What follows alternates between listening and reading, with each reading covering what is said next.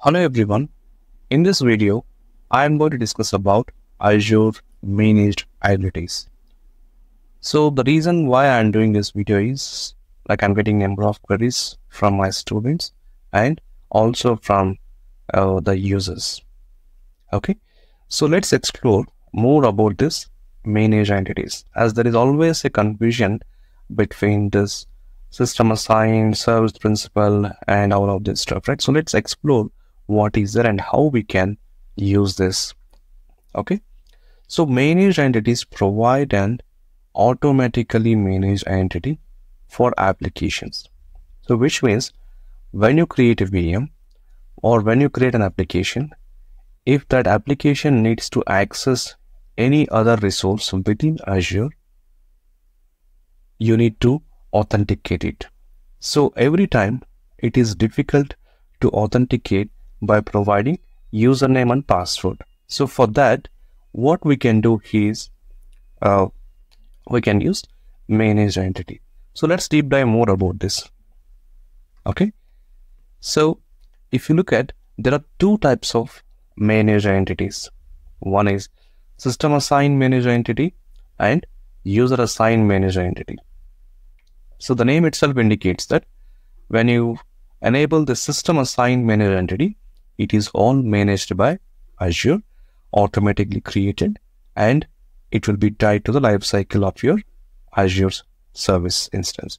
So which means, let's say when you create a VM and if you apply or if you enable managed entity on that VM, by default, Azure will create a managed entity for that VM.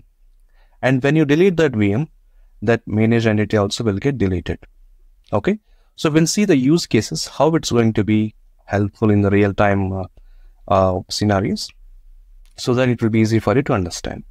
And similarly, we also have user assigned managed entity, which is like we can create managed entity and can assign it to any of the service for authentication purposes. So the benefit of this one is we will not be managing with any of the credentials. So the differences between managed entities and service instances, we can see it later. And before we go to that, let's see the use cases of managed entity and service principal. So when you look at managed entity, if any web app accessing Azure SQL database, right, it needs a kind of authentication. Without authentication, it will not be able to connect to that SQL database. So what I'm going to do is I'm going to enable managed entity on top of that connection, so that it will authenticate itself whenever it needs to communicate to SQL database. And also, if you look at another example, virtual machine accessing Azure storage, right? So if VM needs to access Azure storage without any human intervention, you can enable this managed entity so that it will get authenticated itself to that Azure storage. Okay. If you look at one more use case, function app accessing Key Vault. Okay. So Key Vault will have the storage, the secrets like password, certificates, and things like that. So if you wanted to enable access to it, it means function app is accessing a Key Vault. So this managed entity is helpful when one resource, when I say resource, it can be a web app, VM, or anything. One resource is accessing another resource within the Azure platform. So we are calling it a managed entity. Remember, there are two types of managed entities. One is system assigned managed entity and user assigned managed entity.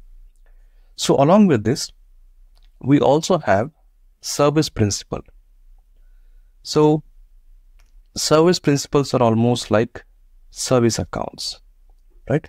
Let's say you're deploying infrastructure in Azure platform using our DevOps platforms. So when you are deploying resources in Azure platform, you need to enable authentication for this deployment. Okay, whether it is a username or whether it is a service account, whenever you try to deploy, you can use service account. So it means you're going to add this service principal credentials on that CI/CD pipeline, and then it will get authenticated using that credentials, and the resources will be deployed. Okay. And also, if you look at another example, application accessing Azure AD. So you're going to enable this service principal. Okay. On-premises app integrating with Azure. So service principal is totally different. Managed entity is totally different. Do not confusing between these. Okay. So I'll repeat. Managed entity is for enabling communication or enabling authentication between one resource to another resource within Azure platform. Whereas service principal is a type of credentials which you will be using it to get authenticated for the deployment. It means when you're trying to deploy any of the resource, you need to get authenticated, which will happen through this service principal. Okay, just like a service account. Now let's come back to this differences. Okay, so managed entities use Azure AD tokens, while service principals use application secrets or certificates. And you can look at the lifecycle management and also the authorization.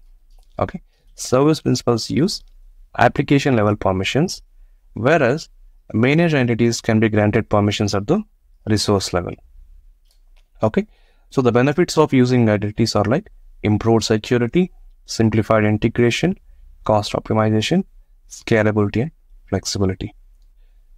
So you can see the comparison, and you can ping me on my Telegram channel, and you can ask questions, or if you have questions, you can comment on this video, and I'm going to provide an update based on your queries. Thanks for watching this video.